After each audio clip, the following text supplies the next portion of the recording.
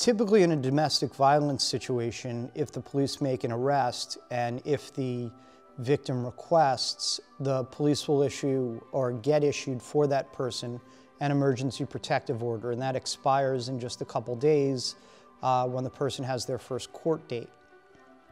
At that first court date, if charges are filed, it's within the purview of the district attorney whether there's going to be a new temporary restraining order issued.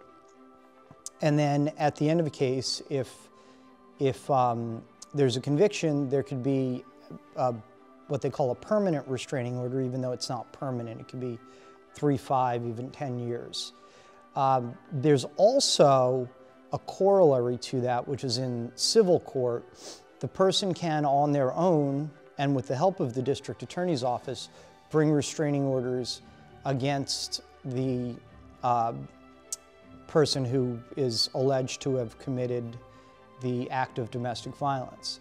And those restraining orders, and all of the restraining orders, call for either no contact at all or no force, threats, harassment, annoyance, molestation, any bothering, things like that.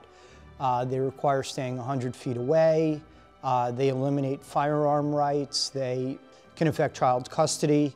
They can affect dog custody or cat custody or other types of pets. They can affect use of social media. You're not allowed to use go-betweens, so if it's like, you know, you have a friend in common, you can't tell the friend to tell, you know, the protected person, you know, hey, I said whatever, even hey, I said hello.